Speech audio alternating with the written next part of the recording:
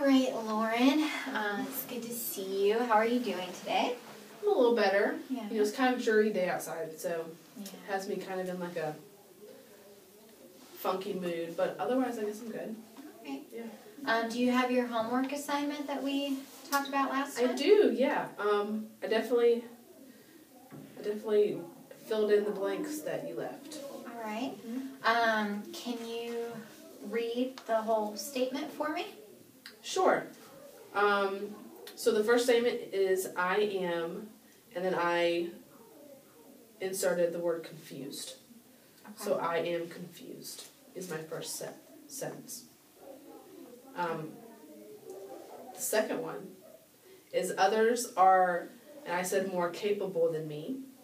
The third one is the world is unforgiving. And the fourth one was, therefore, in order to have a place to belong, I have to be confident. And those are my 4 statements. All right, can you tell me, is there anything in this activity that stood out to you? Yeah, it definitely made me think of not only myself, but like the world around me and how that might play into how I'm affected by things, and how I view stuff. I didn't know what angle to come at this from, whether I should talk about how I feel in a specific situation or in general, so I just picked a specific situation and I filled in the blanks accordingly. Okay. Can you tell me if there were any kind of emotional responses to this? How did doing this activity make you feel? It made me think. It made me feel very pensive, almost. And it made me wonder why I feel confused. Like, what am I confused about at school? And then why do I feel that others are more capable of me? Why do I feel the world is unforgiving? And why do I think that I lack confidence? Mm-hmm. So that's it made me start thinking of ways to change those behaviors. Okay. And those thoughts. Yeah. Because these were definitely automatic thoughts for me. They were. Mm-hmm. Yeah. So, I guess, how often do you feel that you have these kind of thoughts? I think when I think about certain thoughts is when I feel this way.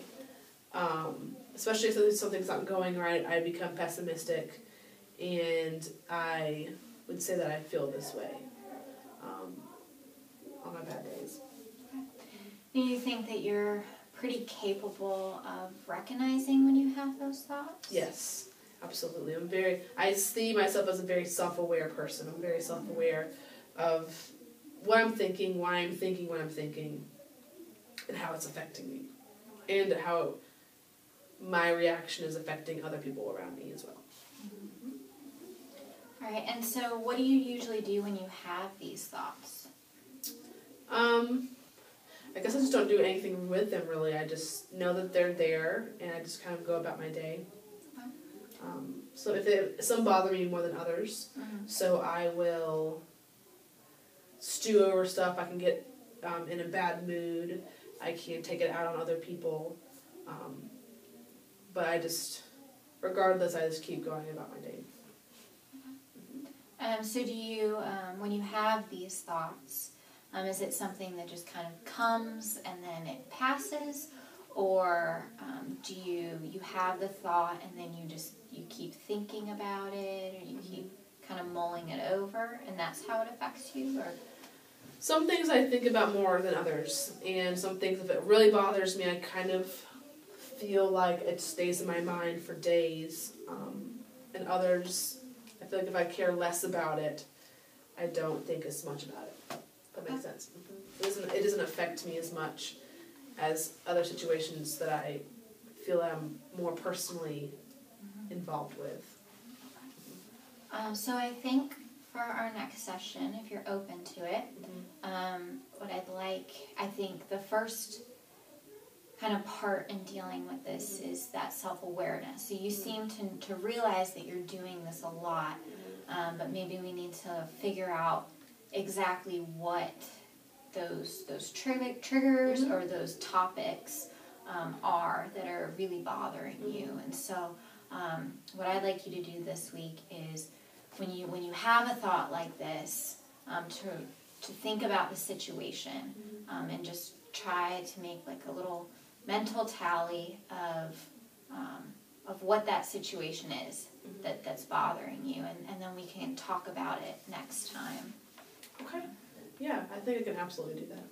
That way we can see if there's some common themes. Okay. Excellent. All right. All right. Sounds Thank good. you. Thank you. All right.